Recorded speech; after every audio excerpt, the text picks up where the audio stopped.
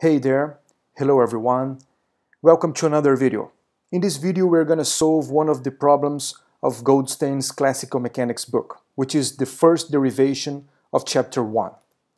My name is Ricardo, I'm a professor at the Physics Institute of the Federal University of Goiás. In this derivation, we need to show that for a single particle with constant mass, the equation of motion implies the following differential equation for the kinetic energy. The time derivative of the kinetic energy is equal to the scalar product between the force and the velocity. And in the second part of this problem, we need to show that while if the mass varies with time, the corresponding equation is the time derivative of this product, mass and the kinetic energy, being equal to the scalar product between the force and the momentum. Okay, so let's solve the first part. We are in the scenario with constant mass, and the kinetic energy is defined as 1 over 2 mv squared.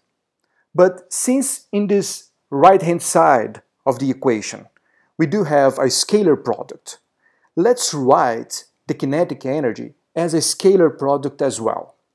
So this is 1 over 2m and the scalar product between v and v dot v. Calculating the time derivative of the kinetic energy of this function here, we do obtain 1 over 2m, which is a constant factor, and the derivative of this product, v dot v, which is the derivative of v multiplied by v plus v multiplied by the derivative of v, which is 2 times the time derivative of v dot v, since we are using the commutative property of the scalar product. So now these factors cancel out, and since the mass is constant, we may write it inside the derivative. So we obtain the derivative of mv dot v, and mv is the momentum, is the definition of the momentum. So now we have the time derivative of the momentum, which is the force, in a scalar product with the velocity, which is exactly what we were looking for to solve. But we can solve this problem in using a different method. We can use the equation of motion and try to verify if this product is going to be the time derivative of the kinetic energy. So, instead of writing the force, we are going to write it as the time derivative of the momentum, which is the force, of course. And since the momentum is mv, and m is a constant, so we can write it as m time derivative of v dot v.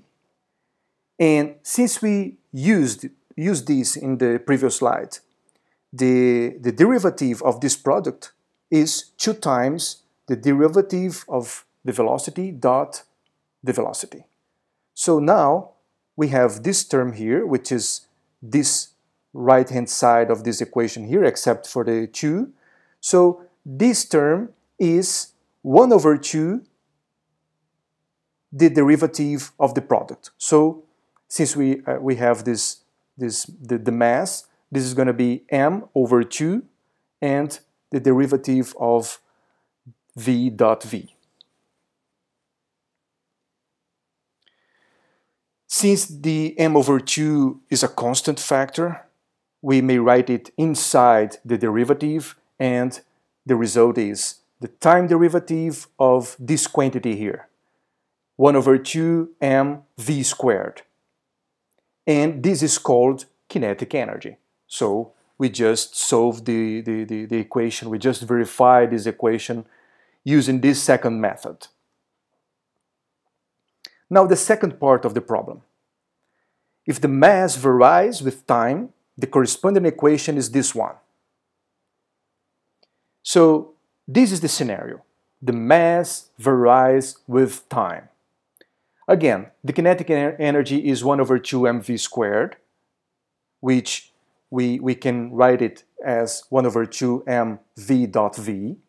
But since F, the force, is the time derivative of the momentum, and here this quantity is multiplied in a scalar product with the momentum, let's write the kinetic energy as a function of the momentum. So if you multiply this equation here by m in the numerator and in the denominator as well, this is going to be m squared v squared, which is p squared, over 2m. And doing the same, writing this as a scalar product, we have 1 over 2m p dot p. Okay, and we're going to calculate the time derivative of mass multiplied by this term here, the kinetic energy. So mass will cancel out with this mass here. We need to calculate the time derivative of 1 over 2 p dot p. And the result of this is the time derivative of p dot p, since the derivative of this product will result in a factor of 2, which will cancel out with this 2 here. And the result is this one. This term is exactly the force, so we just solve the problem. This is the force dot the momentum. So we just verified that we can write this equation as this time derivative of mass and the kinetic energy. But solving these in a different way, this product here, the force dot the momentum, is the time derivative of the momentum dot the momentum. And using this equivalent term as we did in the previous slide, we have that the time derivative of this product is 2 times this derivative of the momentum dot the momentum. So since we have this term here, which is the same as this one except for the 2, this is going to be 1 over 2 and the time derivative of this product.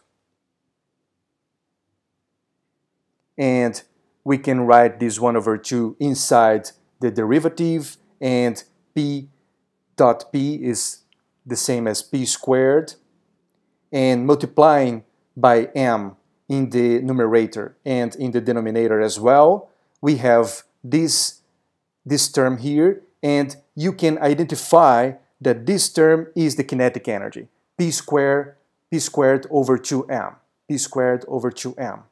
So we have, as a result, the time derivative of mass multiplying the kinetic energy as it is written here in the left-hand side of this equation.